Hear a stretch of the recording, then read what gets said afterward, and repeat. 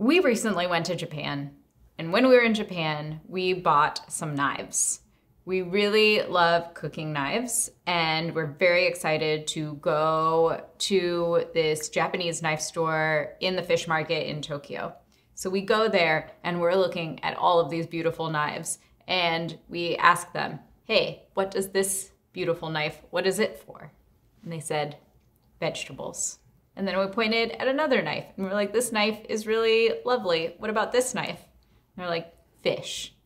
And so it turns out that you can't necessarily rely on having just one knife in the kitchen. I mean, maybe you can. What if you don't cook anything? What if you just make mac and cheese, Shreya?